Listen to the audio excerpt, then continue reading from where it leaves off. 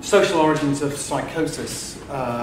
So we talked about people who have diagnosis of schizophrenia or any of those kind of related conditions. Schizophrenia is not a term which I'm particularly comfortable with for various reasons. It kind of lumps together a lot of people who have lots of different kind of symptoms and difficulties. And there's a real issue about whether schizophrenia is a meaningful concept for doing research in mental illness. I'm not going to say very much about that here, although it will come out as we go along, I think. But perhaps I should just say, just to start off, just to kind of explain the approach I'm taking. If you think that schizophrenia isn't a particularly useful concept, then you have to find another way of looking at the phenomenon which are associated with the diagnosis of schizophrenia. So nobody would doubt, for example, that people hear voices sometimes, or people are paranoid sometimes, or people have some of the other symptoms of schizophrenia. And the approach which some of us take, and Dan here has done a lot of work in this area as well, Dan and I know each other very well, is basically to look at the particular types to just select individual symptoms and try and explain those. So instead of, whereas we might have some trouble knowing who has schizophrenia, we don't have that much trouble knowing who hears voices or who is paranoid, for example. And I would argue that if you look at psychosis, schizophrenia in this kind of way, actually what happens is that the causes become a lot easier to understand. So, and I'll illustrate that as we go along, really. But I just want to start, before I get to that point, I really want to talk about, just to review what we know about social risk factors for psychosis. About 15 years ago, if you looked in most psychiatry textbooks, you'd find that there was no social causes of psychosis, and it was widely cited, widely believed that, for example, schizophrenia, whatever that is very widely inherited, sort of almost completely inherited. If you, a figure which is bandied about quite a lot is the notion of 80% heritability. People talk about schizophrenia being 80% heritable, and these figures were generated from things like twin studies of that sort. And the problem with that number is it seems to imply that 80% of the cause is genetic. If you say that schizophrenia is 80% heritable, it seems to imply that the cause is largely genetic. And so, because people made that assumption, generally they didn't look for social causes of psychosis. In actual fact, the idea that schizophrenia is 80% heritable doesn't mean that it's 80% caused by genetics. A heritability coefficient is simply a partial correlation coefficient. It's nothing else than that, really. And you will remember from the first time you studied psychology, those of you who study psychology, what was the first thing you were taught about? Correlations. Correlation doesn't necessarily imply causality. So the statement that schizophrenia is 80% heritable just means that at some level, somebody's calculated that there's some kind of 80% correlation between genes and psychosis, but there might be all sorts of different reasons for that. Now, I could say a lot more about heritability. There is actually a 1-hour talk to be given, which I could do, which would probably bore you all about what's wrong with the heritability coefficient, but let's just put it to the side for a moment. I simply want to make the point that just because, if you look up in psychiatric textbooks, it tells you that schizophrenia is 80% heritable, it doesn't mean that the major cause is genetic. It doesn't mean that at all. It's a simple misunderstanding about heritability coefficients. So what kind of social causes are there? Or what do we think might be social risk factors for psychosis? And it turns out to be rather a lot of them. So here are the main ones. Urban environments. Living in an urban environment seems to increase the risk of psychosis. Being poor, especially when you're young, appears to be a risk factor. Living in an unequal society, I'll elaborate a little bit about some of these things as we go along, seems to increase the risk. Migration has a massive effect on risk. If you're a migrant, you have a much greater chance of being psychotic than if you're somebody belonging to a majority indigenous group. Something called parental communication deviance. It's to do with the way your parents talk to you. I'll go on and talk about that in a little bit. Being separated from your parents at an early age. Being abused or maltreated, either by your family or by peers. When you're a child, that has a massive effect on risk of psychosis, and being bullied at school. Now, I can't review all the evidence in all these areas, but I'm just going to mention some of them, just so you get an idea. This is a very famous map drawn by two sociologists, Farris and Dunham, of Chicago in the 1930s. What they did was, taking the definition of schizophrenia as it was at the time, it was a bit looser even than the definition today, to be fair.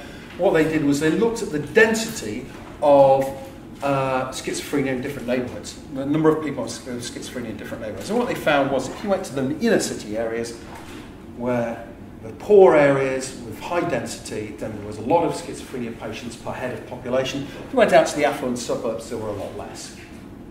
Now, Farris and Dunham actually thought that this was because living in a poor neighbourhood actually might cause schizophrenia, but that was almost immediately dismissed by more conventional thinking in psychiatry and explained away in terms of concept of social drift. The idea of social drift is that if you are schizophrenic, or psychotic, you can't function very well, you can't hold down a job, therefore you're poor, therefore you have to go and live in a city neighbourhood. Now, social drift undoubtedly happens, but we know for certain that it's not the explanation for this effect, so it's certainly not the whole explanation. So from a lot of recent studies which have looked at this effect, what's particularly remarkable is that this is a study by Pedersen and Mortensen, looking at 2 million Danish adults. They were able to trace where they lived when they were kids, because they have very good records of that sort of thing in Denmark, and they were able to look at who had a diagnosis of schizophrenia and who didn't.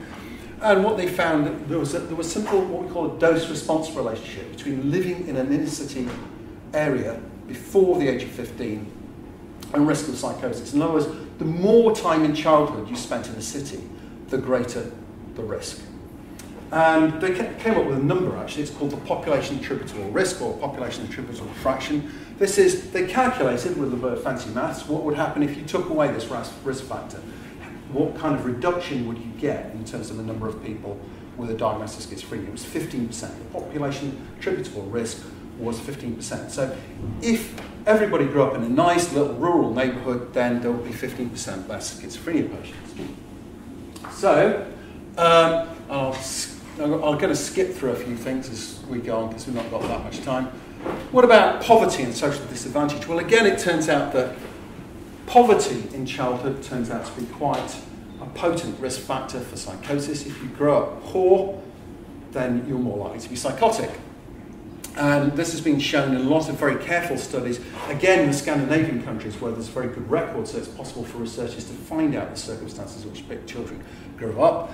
There's a very neat study by Wicks which actually used a genetic methodology to control for genes. It was actually what we call an adoption study. They looked at adopted away children. Of course, adopted away children are very interesting from a genetic perspective because they're brought up by people who they're not biologically related to. Now, what they found was that poverty in childhood was a risk factor of psychosis even when you control for genetic risk. So it's not just, for example, if you've got bad genes, if your parents have got bad genes, then they tend to be poor, so you inherit their bad genes.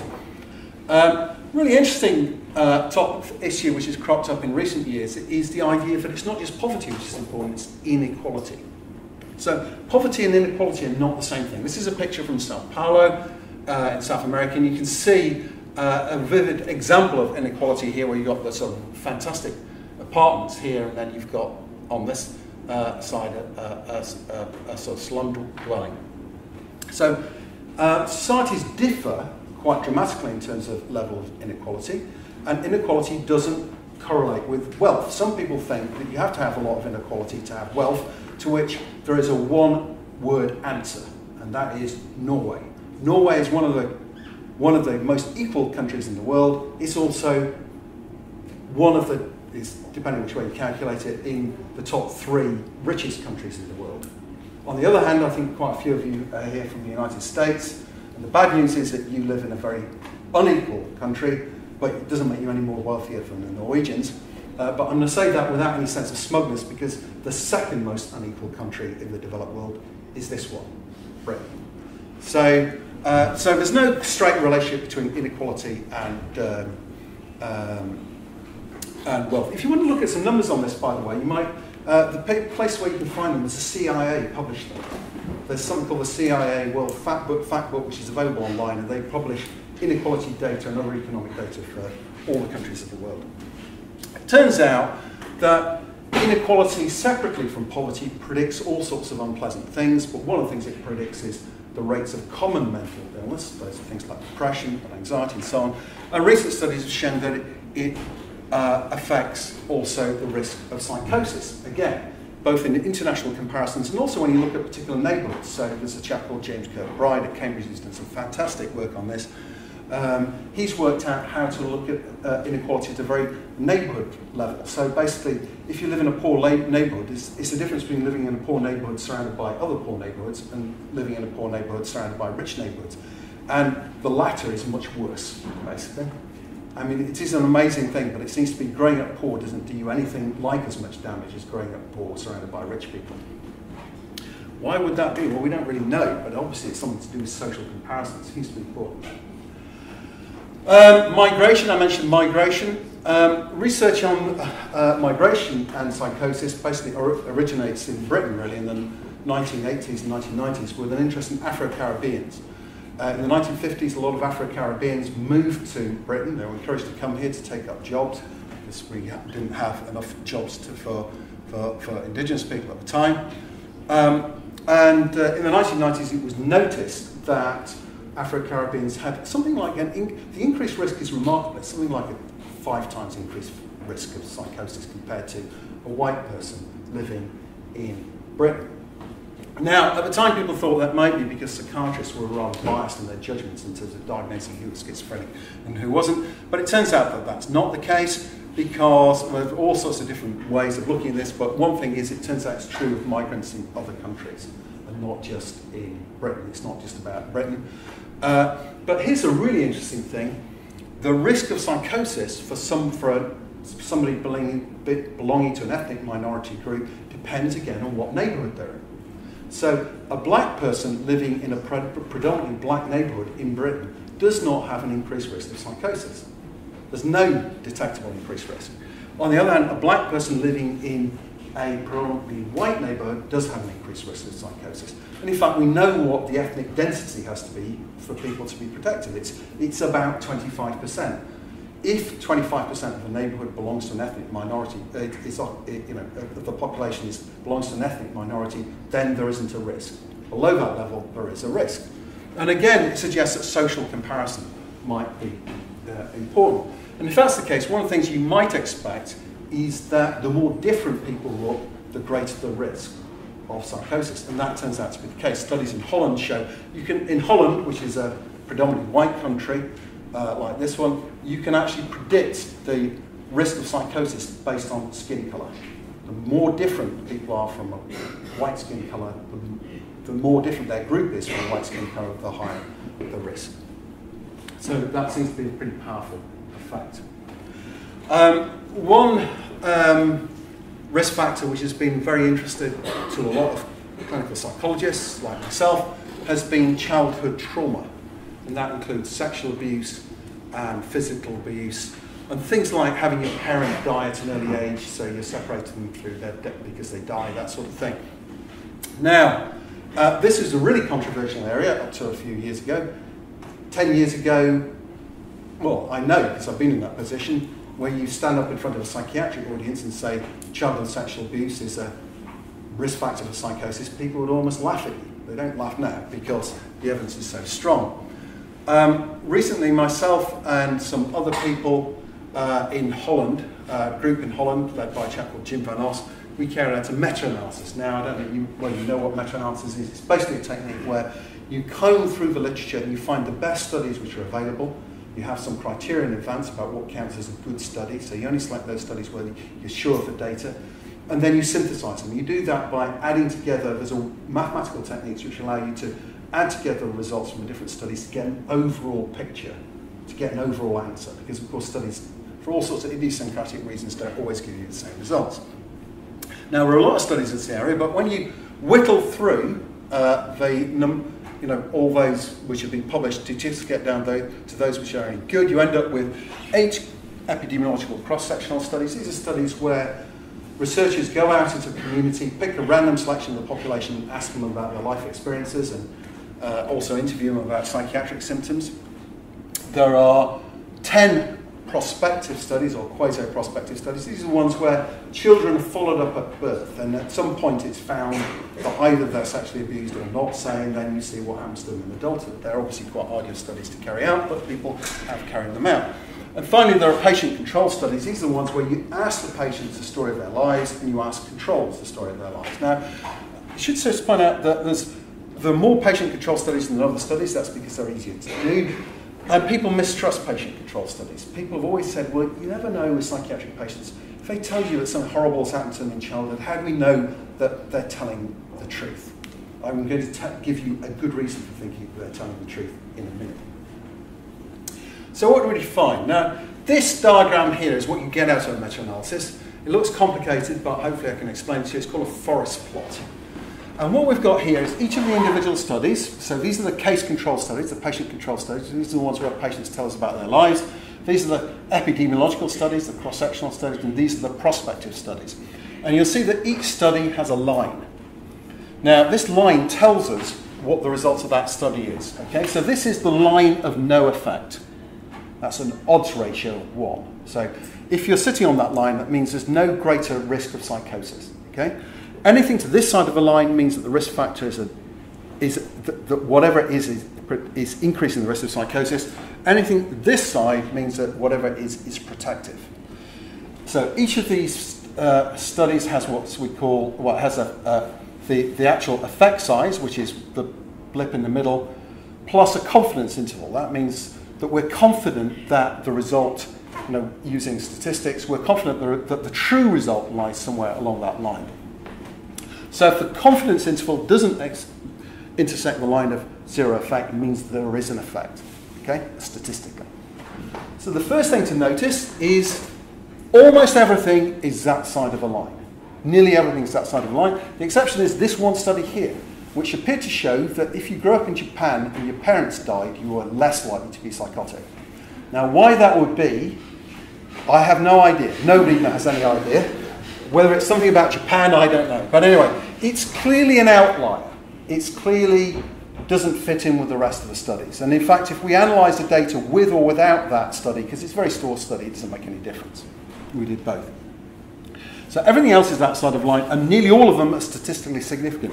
And also, you can see it doesn't make much difference what type of study we've got. So in summary, what we find is that for the patient control studies, the odds ratio is about 3. That means that somebody who has had a trauma in childhood is 3 times more likely than anyone else to be psychotic in adulthood. The epidemiological study, cross-sectional studies, the odds ratio is about 3. And in the prospective studies, the odds ratio is about 3. So all 3 types of studies are giving us the same answer. In fact, spookily the same answer. And one of the things that means is that you can trust what patients tell you, because if you base your results on what patients tell you, you get the same answer as if you use these other methods. So mostly, of course, occasionally you come across a psychotic patient who will tell you, about interesting things which happened to them when they were a queen of a sheep or something like that, but that's actually rare. Mostly when patients tell us about their early life experiences, they're telling us pretty much the truth. So, how big is this effect? Well, one way of figuring out how big it is comparing it to something which you're familiar with. Now, in the 1950s, when it was first discovered that smoking was linked to lung cancer, it seems incredible now, but nobody wanted to believe it. And doctors had to there was huge arguments at the time between different doctors about whether smoking was harmful to health, which is curiously similar to the kind of arguments which people are having now about whether childhood trauma is important to severe mental illness. But we all accept now that smoking is dangerous, and so we can compare this kind of risk with the risk associated with smoking. Before we do, one thing I meant to say is this. This is just for children who have experienced one type of trauma in childhood. In some of the studies, it's possible to look at what happens when people have more than one type of trauma. So, for example, when they get sexually abused and they get bullied at school and a parent dies, that sort of thing. And when you add them up, you get enormous risk factors. So there was a study called the National Comorbidity Survey carried out in the United States. It was an epidemiological study. And it turned out that for children who had experienced 5 types of trauma, they had lots of different types of trauma on their list, that the odds ratio was over 50. Now, an odds ratio of over 50 is enormous. It is far bigger than any genetic effect that anybody's ever discovered. So, how does that compare with smoking?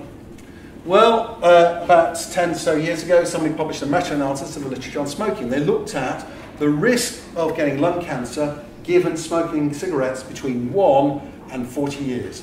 And the odds ratios went from 3.38 to 33.60. It's about the same, roughly speaking. You can say that the risk of psychosis given trauma in childhood is about the same as the risk of lung cancer given smoking. Of course, some people will smoke all their lives and not get lung cancer. Of course, there are kids who get horrible things happen to them in childhood and they're resilient and they survive. But there's no doubt from this that childhood trauma increases the likelihood that somebody will become psychotic. Oh, don't know what's going on here. So I wasn't meant to do that. I should say, by the way, sorry, that the population attributable risk turns out to be, for childhood trauma, it's about 33%. It's almost exactly a third. So if we could make the world a happier place for children, the world over, there would be, roughly speaking, a third less people with psychosis, it looks like. One of the things I mentioned before was this thing called communication deviance. Communication deviance is a complicated thing to get over, so I'll just try and explain it in 2 or 3 words. Turns out there's a lot of studies, actually mainly from the United States. British researchers haven't been all that interested in this. It turns out that sometimes if parents speak to children in a way which is, it's called communication deviance, it's actually a way which is vague and fragmentary. It's not particularly, it's just a bit odd, actually, if you listen to some of it. But it's a conversational style which is very difficult to follow, basically. It's very difficult to figure out where the person's going. The person changes track all the time. And a lot of American studies have measured communication deviance in parents and looked at the risk of psychosis in their children.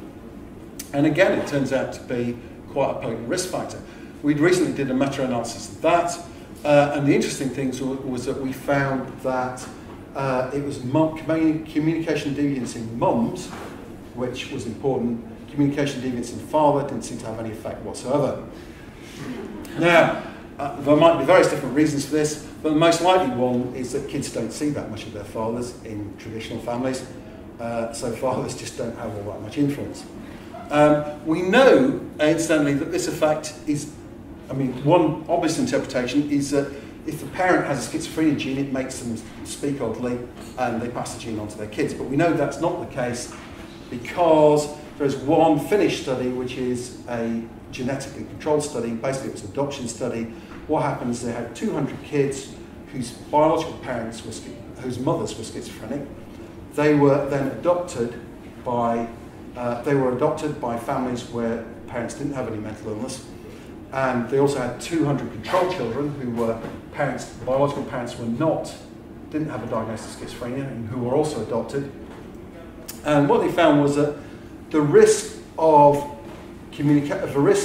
mental illness in the children was greater in the children who had biological parents who had psychosis, so that shows a genetic effect, but only if the adopting parents showed communication deviance.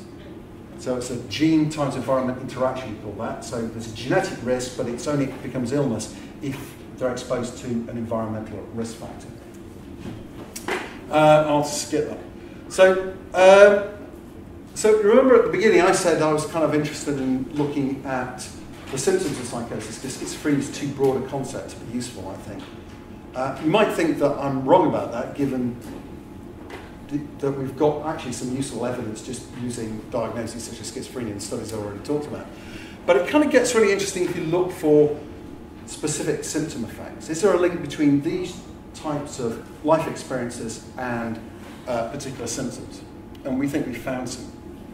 Again, I'll skip a bit.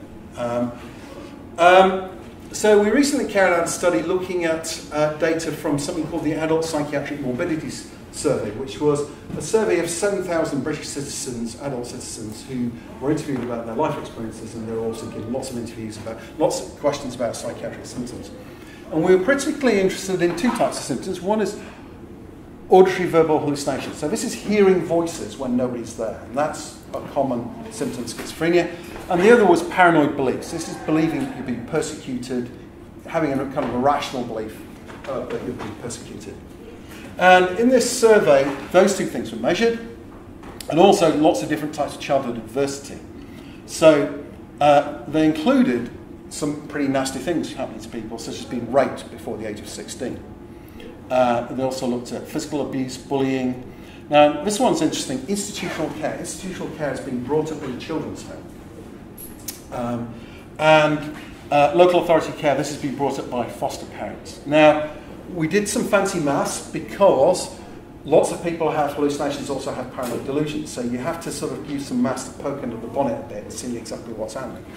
Anyway, what we found was something interesting. We found that being raped in childhood, we predicted this on the basis of some not so well controlled studies which have been carried out before.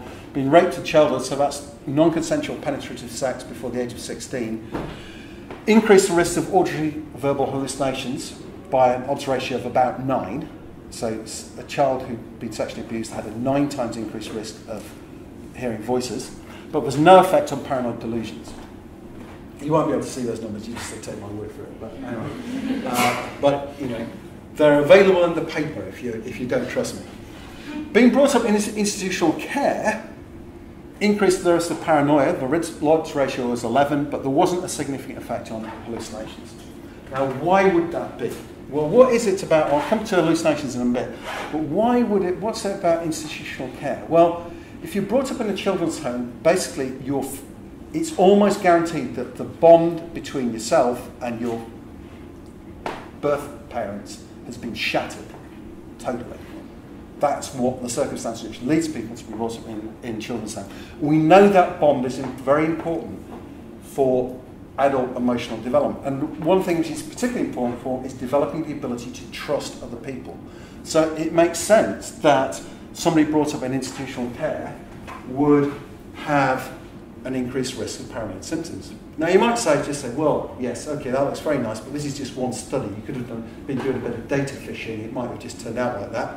But we've got some other studies. So that study is British. We managed to get hold of an American data set. We analysed it in a slightly different way. Well, using the same principles, so it's just the data is presented slightly different here. But in this one, this is the US National Comorbidity Survey. Again, being raped in childhood specifically increased the risk of hallucinations in adulthood, but not the risk of paranoid symptoms. They didn't measure institutional care in the United States. What they did was they measured neglect, being neglected by your parents. That specifically increases the risk of paranoia, but not the risk of hallucinations. Now, just to add a little qualifier here, they also looked at common psychiatric problems, not just these extreme ones. So depression was more or less caused by, that's caused by a lot of things. So sexual abuse did increase the risk of depression as well as the risk of hallucination. The point is, within the psychotic domain, the specific effect was hallucinations. We recently looked at a study, it's not published yet, we're sort of revising it, but it's basically about 3,000 British prisoners in something called the Survey of Psychiatric Morbidity amongst prisoners in England and Wales. So lots of prisoners were asked the same questions, similar questions to the ones we looked at before. And it was actually a quite substantial representative sample of prisoners. And would you believe it? Exactly the same result. So sexual abuse, they were asked to talk about their childhood. Sexual abuse was linked to hallucinations. So prisoners who had hallucinations were likely to have been sexually abused. Also prisoners who had both paranoia and hallucinations.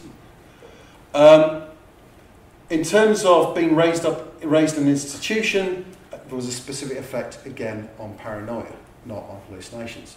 So we've got 2 replications there, and this is starting to look like a kind of a sort of solid finding. Now I'm going to move on, because I've been given the 2-minute warning 2 minutes ago, but I'm going to take another 2 minutes. So that's okay. Right? We found we found lots of other things. So one of the things we found is, for example, okay, so neighbourhood. What about the neighbourhood you live in?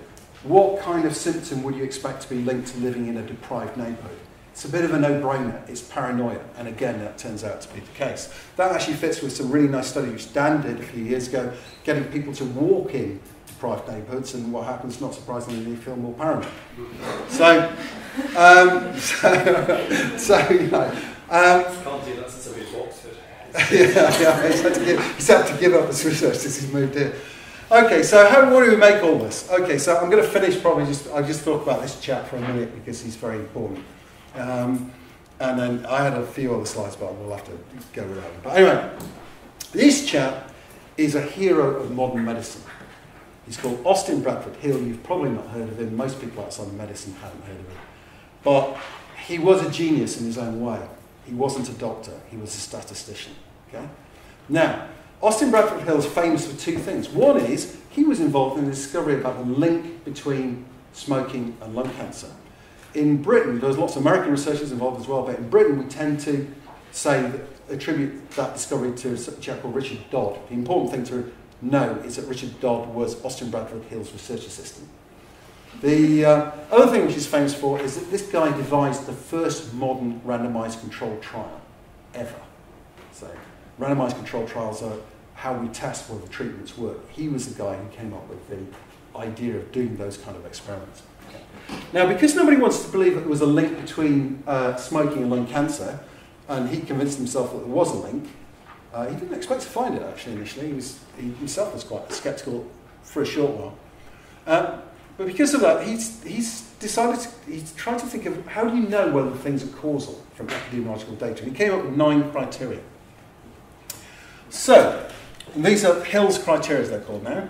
So, strength of association. Is there a strong association? Yes, there is, in this case. So the idea is if you meet all these criteria, you can say that something's causal. Is the data consistent? It's very, very consistent. It's much more consistent than a lot of other areas of science. Are there specific effects? Yes, there are. Childhood sexual abuse seems to increase the risk of hallucinations, not paranoia. Is there a temporal relationship? In other words, does the cause precede the effect? Obviously, if we're talking about childhood maltreatment and mental illness in adulthood, it is. Is there what he called a biological gradient, or what we now call a dose-response relationship? In other words, if the worst trauma is does that mean there's a greater likelihood of psychosis? Yes, there is. Plausibility in terms of mechanism, I'll come back to that in a moment. Coherence, does it connect with other types of data? Yes, you can traumatise animals. Basically, you can do it in the lab. It's not a pleasant thing to do. I wouldn't like to do it myself, but one way you do it is by dropping a sort of small rodent in the cage of a big angry rodent. It's not very nice for a small rodent. You do that over and over again. The brain changes which you find are very similar to the brain changes which you find in patients with psychosis. Reversibility. If you take away the risk factor, if you get people to stop smoking, do the lung cancer rates go down? They do. What about in this case? This was the one criterion which I thought we didn't have now, but nobody found anything about. But there is now a study, it was published last year in Ireland. She looked at children who were bullied at school, and some of them showed what we call subsyndromal psychotic symptoms. So he started to show just the earlier stages of psychosis, and when the bullying was stopped, those symptoms went away. So it is reversible. Consideration of alternative explanations. Yes, some of the studies have control for genetic factors. So yes. The only one which I think people get hung up on is this one, which is mechanisms. And I was going to tell you about some of the mechanisms, but I haven't got time. But just to say that we think we know quite a bit about the mechanisms which might be responsible for this. I'm quite happy to answer questions about it afterwards. But we're beginning to explore the mechanisms both at the psychological level, looking at the kind of stuff which Dan and I are very familiar, it's our bread and butter, which is kind of cognitive tests of one sort or another, but also in terms of brain sciences, because of course wherever there's mental processes going on, there are biological processes going on as well. So it's, for example, it's not proven, but there's a lot of evidence which is pointing in the direction that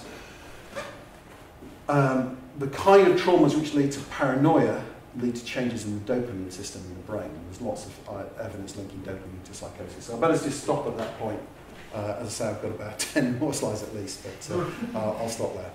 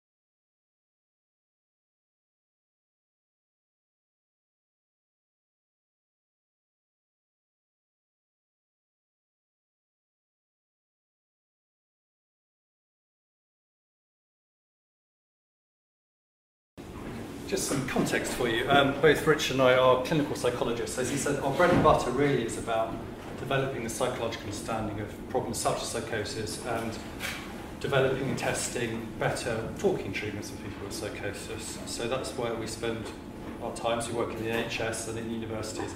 However, a perk of our job is that we do get to travel to nice countries. So we often meet over the last 10, 12 years in bars in various countries across the world talking about psychosis, psychology and the like. So I blame you all for what's happened in my life over the last 10 to 12 years.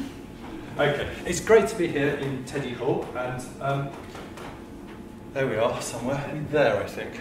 But I want to start by taking us away from here, even away from the green fields of Oxford. Even further than this country and India. I want to start off by taking us about 98 million miles away. This is a picture from the Hubble telescope of where we've just gone. Anyone know where this is?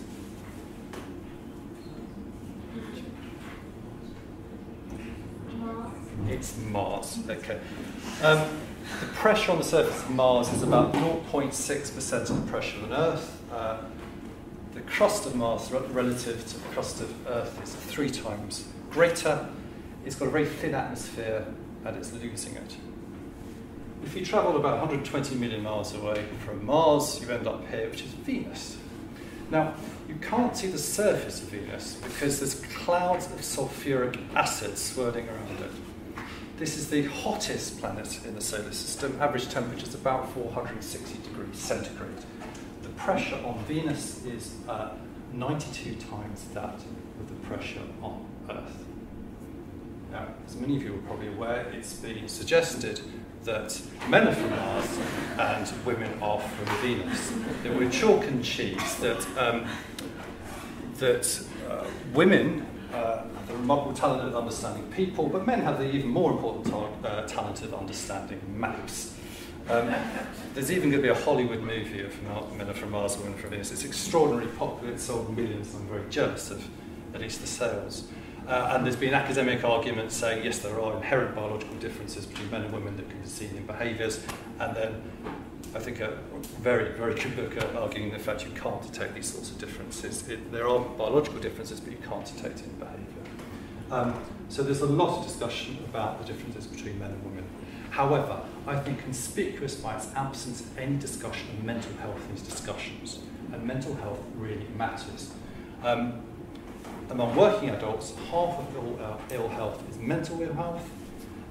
For the individuals and their carers, the pain and distress is real, and let's use the smoking analogy here, but the mental illness is tied up with physical health as well, and it has effects on life expectancy. So perhaps all these books are missing the most important differences between the genders, perhaps. So, do men and women differ in their overrides of psychological disorder? Is one gender suffering more in the current environment than the others? The options, I suppose, are that women have more, the rate's the same, men have more. So let's do a straw poll in the room. Who thinks women have more? Fair few have gone for that. Who thinks the rate's the same? Fewer people. Who think men have more? Quite a few people have gone for that. Okay, but the top one is the most common. Did a survey of Oxford general public. 2/3 thought the rate's the same. 26% women have more and 9% men have more. So a little bit different in this room. Interestingly, both men and women equally rated that the rates are the same, but if you thought that women had more, then you're more likely to be a woman. If you thought that men had more, you might as well be a man. If you thought your gender suffers more. So what is the answer? I came to this about 7 years ago writing a self-help book, an A-to-Z guide to mental health problems, taking disorders one at a time, talking about what the problem was, how common, what to do about it, one by one. And repeatedly finding myself writing for the problem that women had greater rates than men. So depression, rates of panic disorder, post-traumatic stress disorder, eating disorders, sexual problems, sleep problems, all were much higher in women than men. Not completely a one-way street, so alcohol and drug problems are more common in men than women.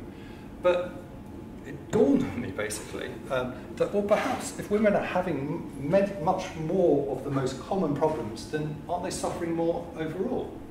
surely that might add up to a difference. So I thought, well, that's incredibly interesting. I don't know anything about this. I'll go and find what the answer is in the academic journals, which I guess people don't go to these days. They just look online. But I used to love just going down to the shelves in the dust, looking at the journals. Anyway, there was no answer there at all. Looked at books, including things like this. Not a single mention of differences in overall rates and mental health in men and women. The only thing I could find actually was on the web, and that was the WHO saying that overall rates of psychiatric disorder are almost identical for men and women. So I was kind of puzzled. I thought, well, if you add it up, sure, there probably is a difference, but either people aren't talking about it or they say the rates are the same. The only people talking about a difference in mental health between the genders was a feminist literature, using titles of books that obviously avoided.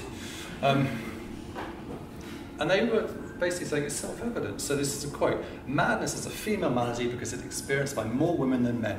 But how should we interpret this statistical fact?" But there was no statistical fact. So this isn't my topic. So I had to then reluctantly, in my spare time, in the mornings, evenings and weekends, actually go and try and find out what I thought the answer was. So this is written up in the Stress Sex with my brother, who's a writer, so he made it especially accessible to people. And very much looked at the scientific evidence, trying to answer two questions.